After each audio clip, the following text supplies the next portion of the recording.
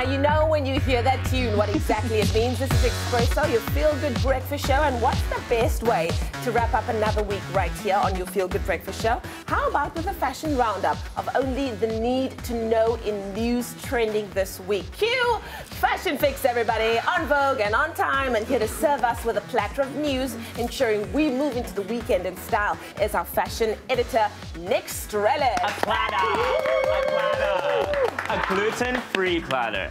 Ooh, a gluten-free. I'm gluten-free. You are gluten-free. And I'm allergic. Indeed. It's not an That's intolerance. okay. Wow, it's I just want to start with that. a lot of information. It's not fashion news, but I want to talk about it But let's later. talk fashion. I guess let's we talk can. International Fine. fashion. I guess we will. Okay. What's happening? Guys, it's New York Fashion Week right now for the Autumn-Winter 19 season. Check my roundup next week, everyone.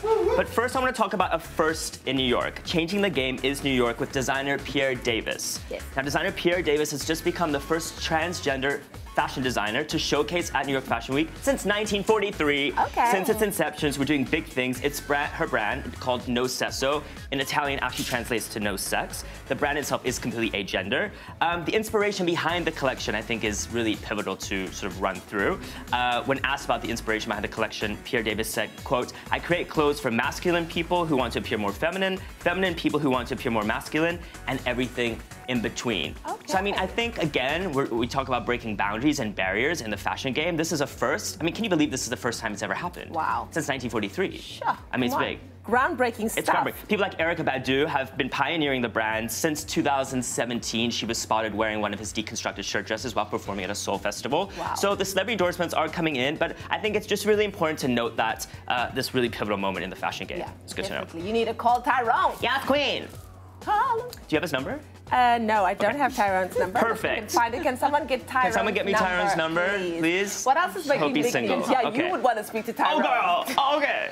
Okay, let's talk Jennifer Lawrence, America's sweetheart. Who's engaged? Well, she's engaged. Oh, this is not, okay, cool. That is Jennifer That's Lawrence. Jennifer She's at the Lawrence. back. Yes, but both I'm not times. there yet. So I'm still Okay. talking about Jennifer Lawrence. So she just got engaged to Cook Maroney, excuse me. Yes. Something tells me he's not going to need to cook in anything for long now because she's rich. That's what I'm saying. So did you see what I did?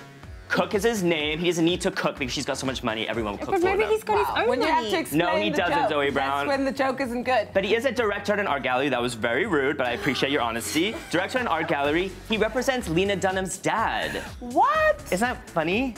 They have a lot of money, the Dunhams, but that's, again, another story. Girl, Why do you keep touching on the money? because I love money. I love money. Okay, let's talk about the bridesmaids. Battle of the bridesmaids, because she has two besties, Emma Stone and Amy Schumer. So we don't know who is going to be the maid of honor or one of the bridesmaids to be, which is Okay. important. They'll probably both be bridesmaids. Probably, yeah. Yes. But I want to talk about top tips for brides. So Glamour just released sort of their top tips, a very sort of capsule of what do's that brides should all be aware of. So number one is the top of the dress is most important. Now, when you think about what gets photographed the most at weddings, it really... Boom, boom, boom, boom. Yes, right? 100%. So people don't really think about that. So you need to make sure the bodice, the top of the dress is belling in because that's what's really going to be on camera. Trying on dresses. This is very, very important, obviously. You don't want to inundate yourself with options, but you also want to make sure you're trying on enough because things on a hanger can sometimes look amazing or equally terrible, Yeah. but you don't know until you've actually put it on your body. Yeah. So make sure you're trying on 5 to 10 dresses, maybe over a 3-day period. Okay. Right? Who you bring with is very important. Reality shows have us make believe that we should bring 10, 15 people, our grandmother, the guy who made us coffee last week, our dog walker, to try on dresses and get their opinion. You need to bring the most honest person That's it, along. Zoe Brown. Because I don't want everyone to say, oh, that looks nice, that looks nice. Be honest. But even if they don't like it, they're projecting onto you, you lose sight of your vision, what you want. It becomes what everyone else wants. So maybe go with one impartial bestie.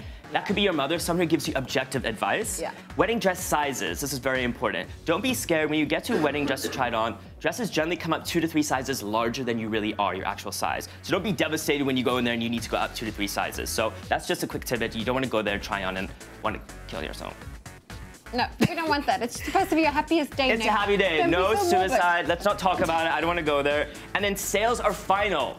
This is an all-important facet of trying on wedding dresses. Most wedding dresses and accessories are final sales. So do your research before.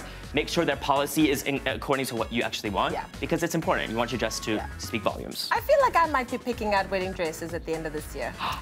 Can I be your impartial bestie that I'm gonna put it out there. I want to be lay your maid her of honor. opinion? Hey? Can I give you away?